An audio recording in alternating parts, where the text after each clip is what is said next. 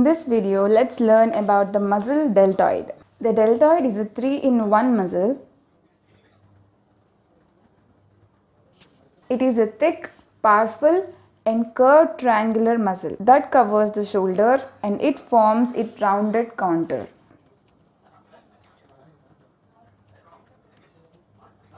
The deltoid is in a shape of the inverted Greek letter delta.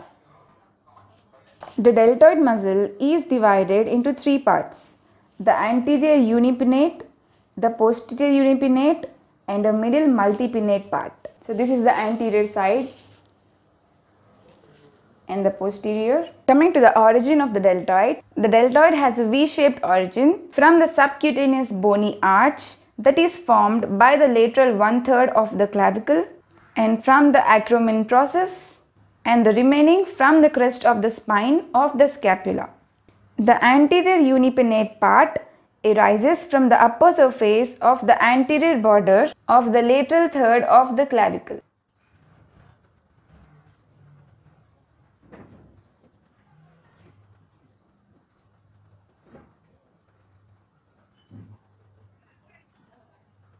The middle multipinnate part arises from the lateral margin and the upper surface of the acromial process. So this is the middle multipinnate part.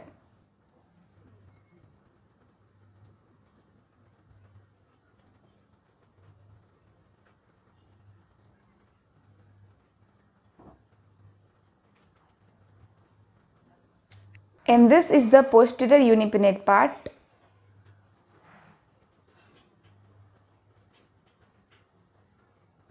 It arises from the lower lip of the crest of the spine of the scapula.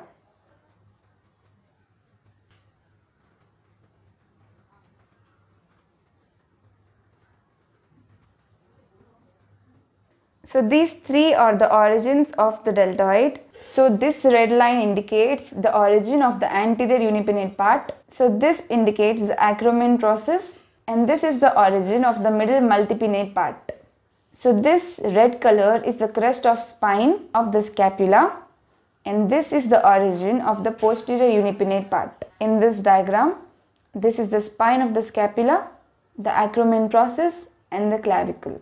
And coming to the insertion, the fibers converge inferiorly to form a short thick tendon which is inserted onto a V-shaped deltoid tuberosity or the tubercle on the lateral aspect of the mid shaft of the humerus. So this is the mid shaft.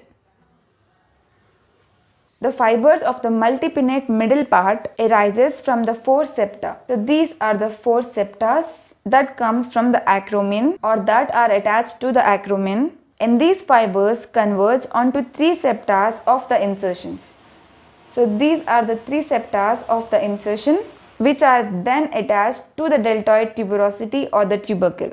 Due to this multipinnate arrangement, the middle acromion part of the deltoid is the strongest part.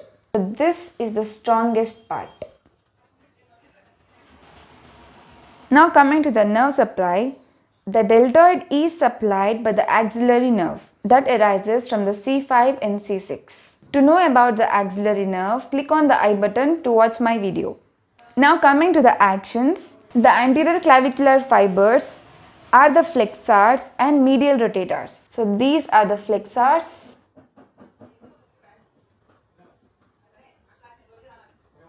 and the medial rotators. The posterior or the spinous fibers are the extensors and the lateral rotators of the arm.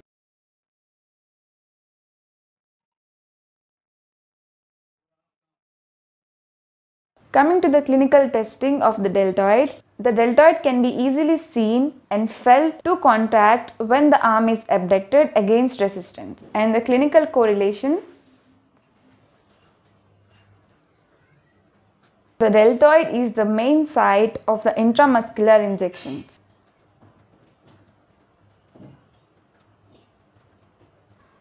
The intramuscular injections are commonly given in the lower half of the deltoid to avoid the injury to the axillary nerve, as the axillary nerve winds round the surgical neck of the humerus. So in the actual clinical practice, the intramuscular injection is given in the upper outer quadrant of the deltoid region.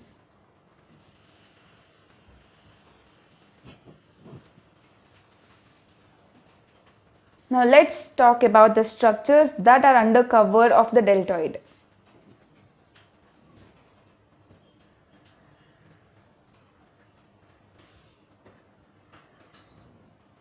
The bones that are under the cover of deltoid are the upper end of the humerus and the coracoid process.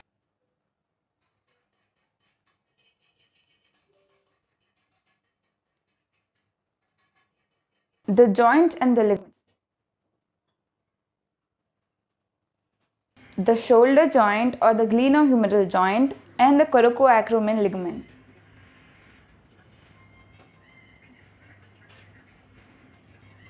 And the bursae that are around the shoulder joint. The bursae are subscapular, subacromial, subdeltoid and the infraspinatus. Now coming to the muscles that are under cover of the deltoid. The first one is the insertion and the origin. So the muscles inserted below the deltoid are the pectoralis minor, pectoralis major, teres major, latissimus dorsi, subscapularis, supraspinatus, infraspinatus and the teres minor. So you can remember it as pectoralis minor, pectoralis major, teres minor and teres major, subscapularis, that means below the scapula, supraspinatus, below the spine of the scapula, and infraspinatus, and the last muscle is the latissimus dorsi.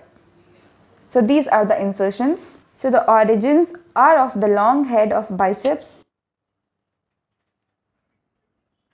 short head of biceps, coracobrachialis, and the long and lateral heads of the triceps.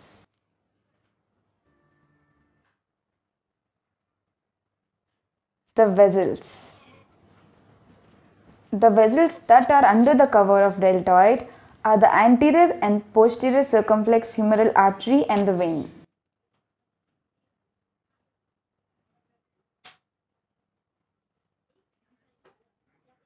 So the nerves under the deltoid are the axillary nerve and the spaces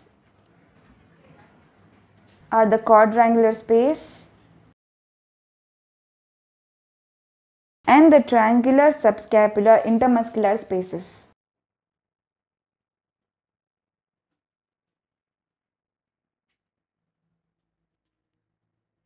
So guys, this is all about the origin, insertion, nerve supply, clinical aspect and the structures under cover of deltoid.